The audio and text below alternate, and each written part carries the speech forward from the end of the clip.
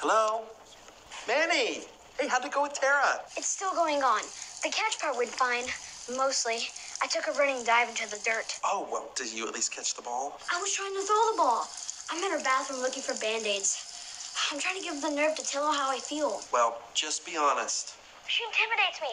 Every time I open my mouth, I say something stupid. I call her bedroom fantasing. That's not even a word. Are you okay in there, Manny? Yeah, I'm just water washing my hands. Help me. Tell me what to say. Okay, how about this?